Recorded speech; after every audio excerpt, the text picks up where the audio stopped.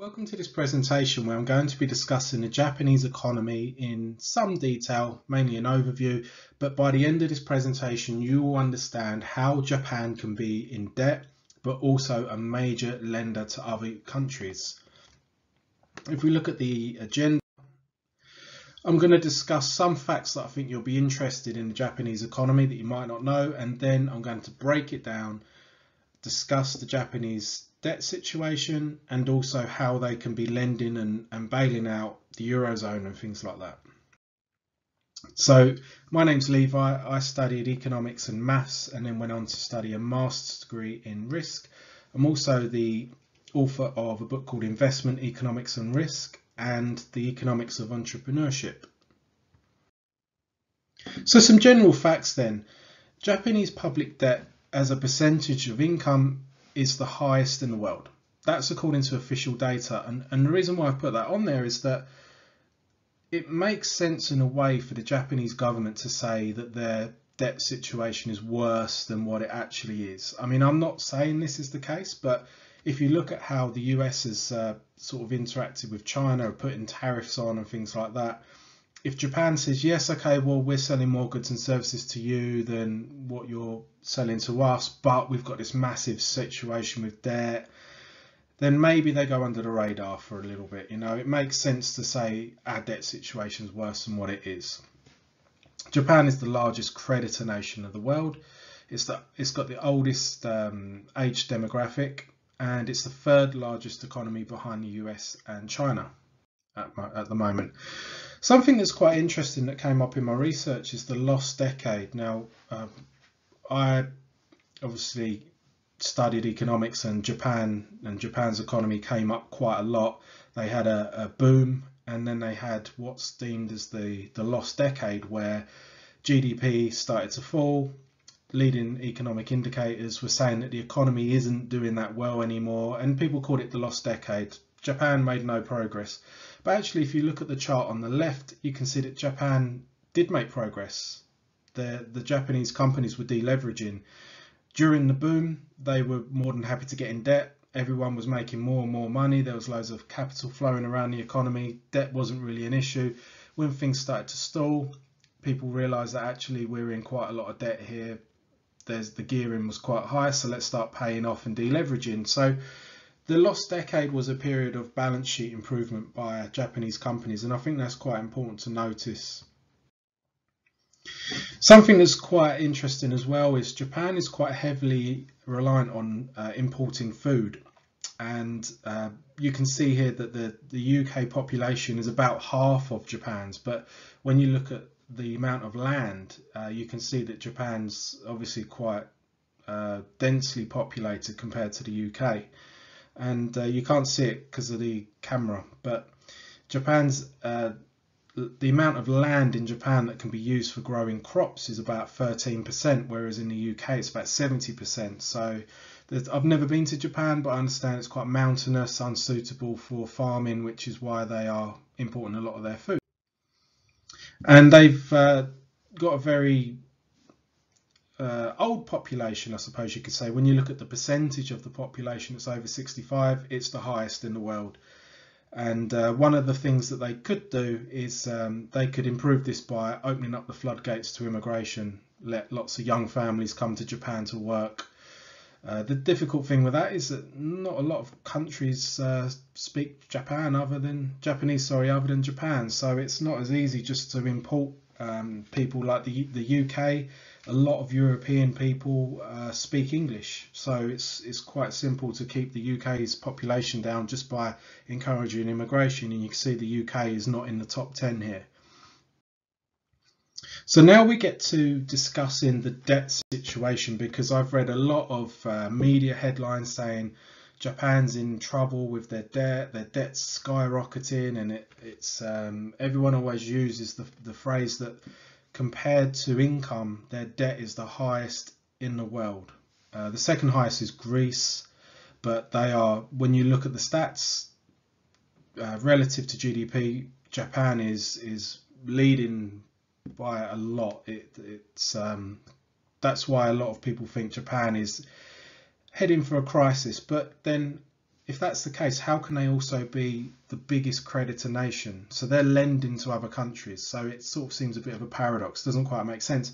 By the end of this video, as promised, you will understand. So let's break it down.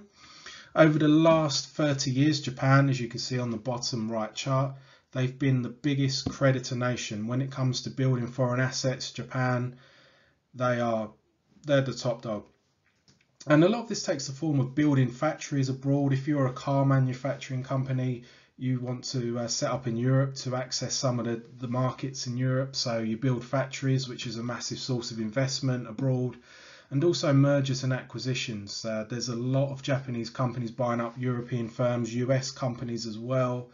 And that is a massive source of outflow. So that's part of the reason why Japan is a major creditor. But there's other reasons, and I'm going to go into that now. Before I do, sorry, this is some foreign direct investment of Japanese companies in Australia.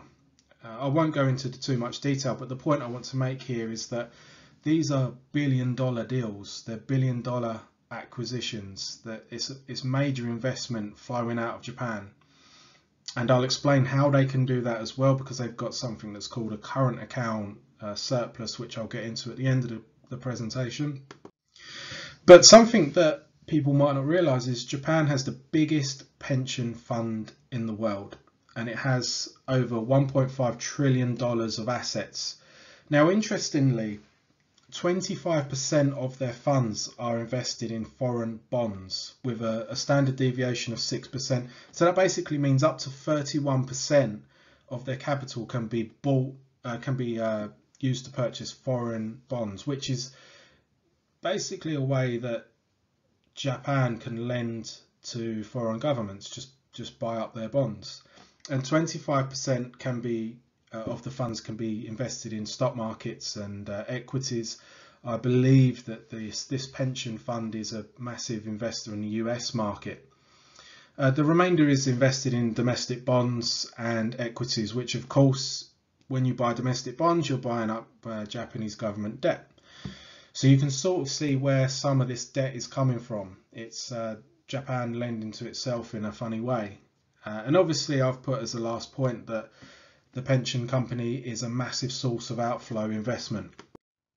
But when you actually look at, and this is really important, because debt isn't necessarily a bad thing. If a country is getting into debt and they're building infrastructure, say if you're Kenya and you're getting into debt, you're selling bonds to foreign investors, and with that capital you're investing in infrastructure for foreign companies to come and bring their plants and set up production in Kenya.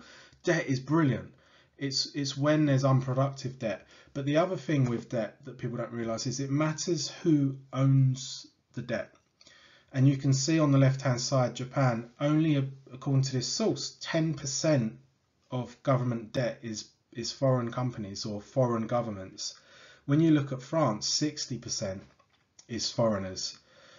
So the Bank of Japan is the biggest single owner of government debt. So basically, if the government get into trouble, they can just print yen. They've not borrowed in US dollars like I think it was Turkey that had issues because they borrowed in US dollars, and then the Turkish lira fell against the US dollar, which made it harder to pay back the debt that they borrowed in a foreign currency.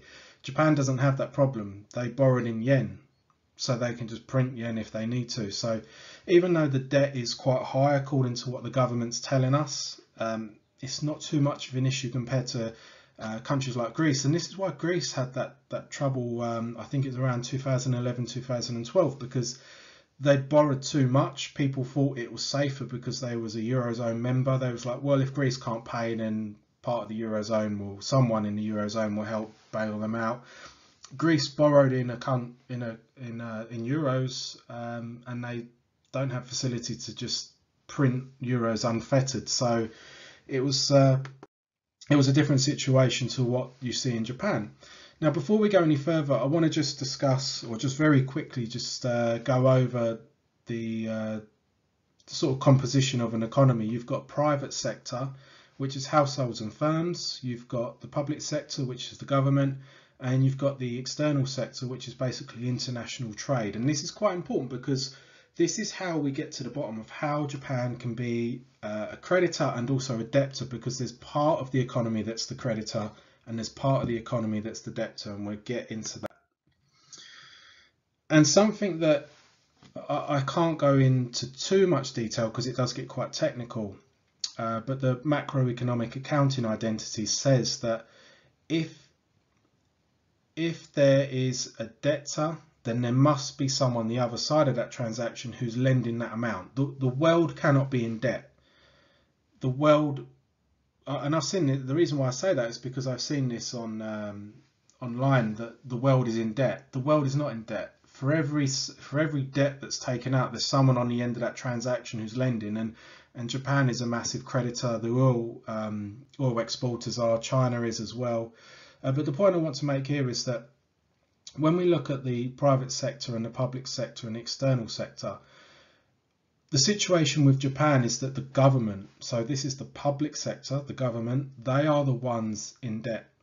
The private sector are the ones that have surplus of capital. So as we mentioned in a few slides back, the Bank of Japan is one of the biggest, or the single largest owner of government debt. So what you've effectively got is the private sector is lending to the government. So the private sector is selling more goods and services abroad. They're building up this capital. They're buying government bonds as an investment. If you look at insurance companies, some of them have to buy, invest some of their capital in bonds, which the government can benefit from.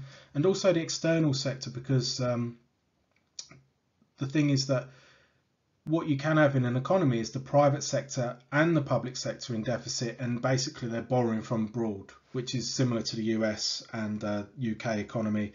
But in Japan, what you've got is the private sector generating surplus funds, so they are lending, the government are in debt, and also Japan is sending money abroad to buy up foreign bonds as well. So this, what you're seeing on the screen now, is the situation in Japan.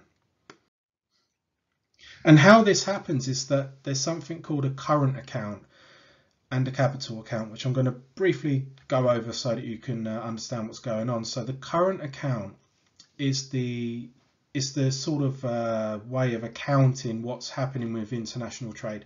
If you have a current account in surplus, which is what Japan has, basically what that means is that overseas buy more Japanese goods than Japan buys from overseas. So Japanese companies are selling more to foreign consumers than what foreign companies are selling to Japanese consumers. And if you have a current account surplus, what that means is that you'll have a capital account deficit, because a capital account is the flow of money. So if you have a capital account deficit, it means that you're sending money abroad, you're investing abroad, you're buying up assets abroad, you're lending to other countries, because like I say, not every country in the world can be a creditor. Someone has to be a debtor. And with the case with Japan, they have a current account surplus, which means that they're bringing in more money than what's flowing out, and basically they're sending it back out as investments. They're buying up foreign assets. And here what we have is the government, as I've said, the government are the ones borrowing the money, and where the private sector is doing quite well, the Japanese companies are they're selling a lot of goods abroad, they're generating capital, they're using that to buy up government bonds, which is a form of buying debt basically. And the external sector as well. So Japanese companies are investing abroad, which means that there's a surplus of funds in the external sector, which is international trade. And that's pretty much it. If you want to check out my books, as I said, Investment Economics and Risk, and also the Economics of Entrepreneurship. If you go onto Amazon, you can actually look inside, so you can have a sneak peek of what's in these books, and also read some of the sections in there, which I hope that you'll find interesting. It took me a long time to write them books. And subscribe, because I will be doing more videos like this. And if you have any requests, just drop them in the comments below, and I will see what I can do. I appreciate your time. Thank you.